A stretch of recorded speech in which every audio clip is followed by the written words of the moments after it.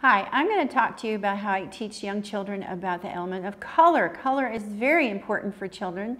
Not only do they really enjoy looking at color and making color, but it's also a very strong observation skill of science because it is the science of color. So it can extend their learning in other ways as well.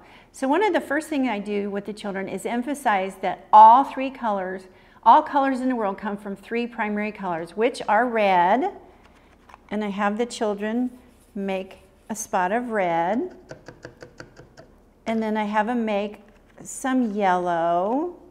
And what's really fun is as you put the paintbrush in the cup, the kids can observe how the water changes color as well. And then they make some blue.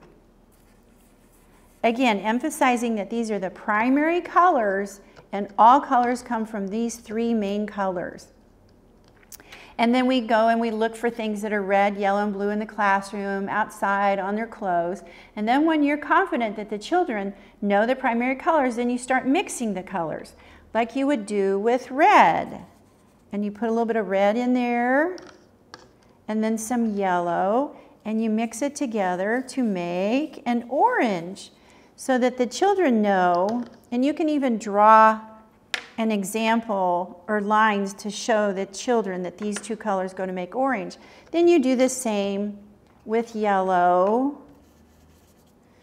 and blue, and notice that it makes green. And then you do the same thing with yellow or with red and blue to make purple.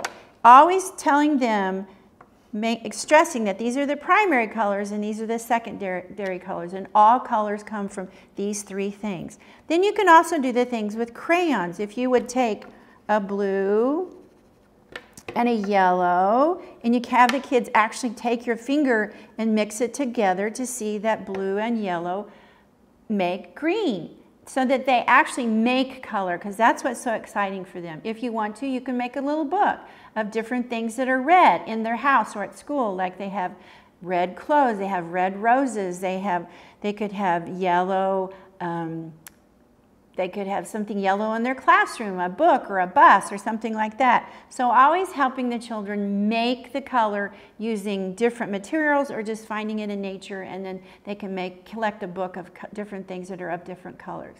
And that's how I teach my students the elements of art that is color.